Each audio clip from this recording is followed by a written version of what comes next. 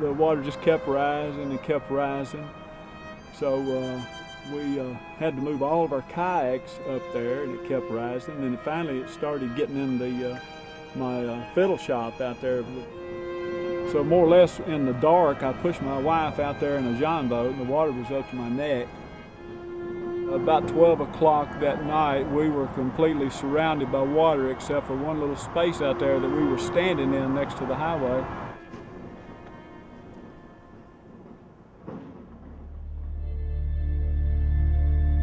I'm David Hutcherson, and I run Foggy Bottom Canoe Rental down here in Cheatham County on the Harpeth River.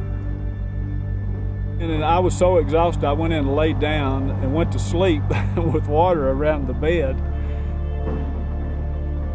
My son woke me up the next morning and said, "Daddy, we got to go, there's a tornado coming." And we drove through the tornado. It came right across the hill up here, right across the road, knocked a bunch of trees down. And about the time we got back here, the water started rising again. It must have been rising like a foot every 10 minutes or something like that. It was just crazy.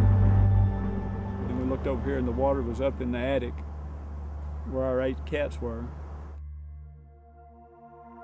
And the cats were floating around on top of plastic totes that we had stored stuff in. We still had probably 20 or 30 canoes out here floating, and probably 40 kayaks floating loose out here. Everything was just gone. Everything was just tore up. Everything in my canoe office, and I lost 125 violins in my fiddle shop. And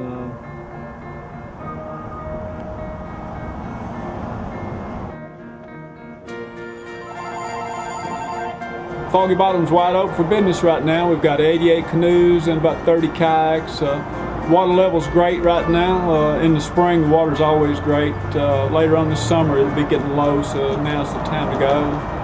And come on down and support us so we can get everything fixed back up again.